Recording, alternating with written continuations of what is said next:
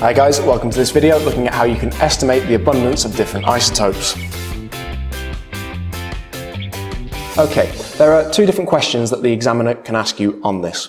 So let's have a look at a question for an example. It says there are two isotopes of copper, 63 copper and 65 copper.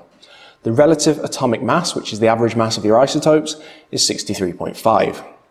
So the question is, the first one is, which isotope is more abundant?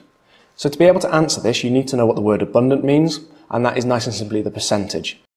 So in other words, which is there more of, which has got the higher percentage? Now to be able to answer that, what I always do is write out the mass of my two isotopes and draw a line in between. I'm going to put halfway in, which is 64 in this instance, and then I'm going to write on that line approximately where my actual relative atomic mass is, which is 63.5. So that goes in here. Now all you need to do to work out which is more abundant is find out which one your relative atomic mass is nearest to, 63 or 65. And as you can see, it's closest to 63, therefore copper 63 is more abundant. It's as simple as that. The more complicated question is where the examiner will turn around and say this. So we've got the same information, however it says estimate the abundance of the isotopes. So what is the percentage of copper 63 and what is the percentage of copper 65? Now the easiest way I find to do this is to start off by working out the difference between the masses of the two isotopes. So 65 take away 63 is 2. So that is the difference between my two isotopes. Now the easiest way I find to work out what the percentages of my largest isotope is to work out the difference between my largest mass and the relative atomic mass, and then this can work out the percentage of my highest abundance.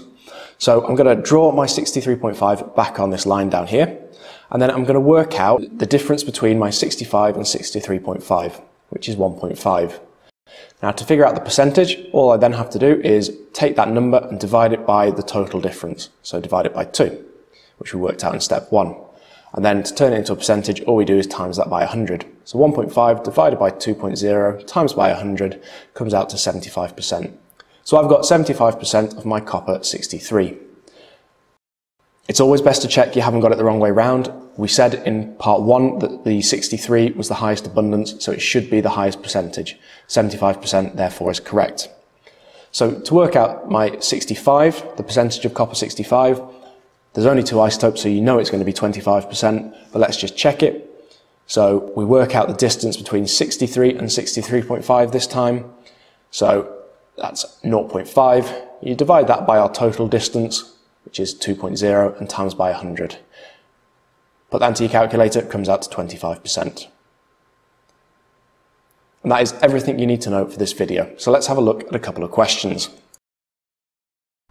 So the first question says, lithium has two isotopes, Li7 and Li6, so a mass of 7 and a mass of 6, and the relative atomic mass of lithium is 6.96.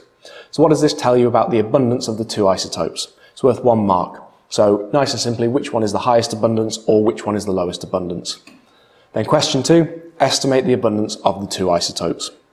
So pause the video, have a go at both the questions. If you're not sure, go back to the information that I went through earlier on. Have a go at it and we'll see how you've done in a minute. Okay, let's go through. So question 1, what does this tell you about the abundance of the two isotopes? So if you've got 6.96, which one is it closest to? So remember what I'd always say do, draw your line. You may have done it the wrong way around, but that doesn't matter. And put your relative atomic mass in, which is going to be around here. 6.96. Which one is it closest to? 7. So 7 is the most abundant. So you're going to get 1 mark for saying lithium is more abundant, or there is more of lithium 7. Or you could have said the reverse argument, lithium 6 is less abundant, or there is less of lithium 6. Question 2, which says estimate the abundance of the two isotopes. This is where, again, we draw it the right way around this time. And I work out what my distance is. So what the difference between 6 and 7, which is 1. And then I place my 6.96 on, which is going to be around here. And for my largest abundance, I figure out the difference. So I'm going from 6 all the way up to 6.96. So that is 0.96 there. And for my smallest abundance, the distance between 7 and 6.96, which is 0.04. So to work out my percentage of my largest abundance, which we know is this one, I go 0.96 divided by 1 times by 100, and it comes out to 96%. And then for my smallest one, which is this one here, I do 0.04 divided by 1 times by 100, and that comes out to 4%. That is everything you need to know for this video. I have got a review question for you, which is rubidium has two isotopes, 85 Rb and 87 Rb. The relative atomic mass is 85.4. What does this tell you about the abundance of the two isotopes?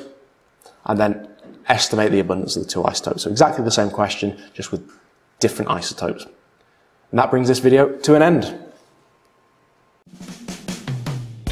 Hi guys, thanks for watching. If you enjoyed the video, please click on like down below. You can also subscribe to my channel, you can check out the latest video, and you can visit my website up above here. Bye now.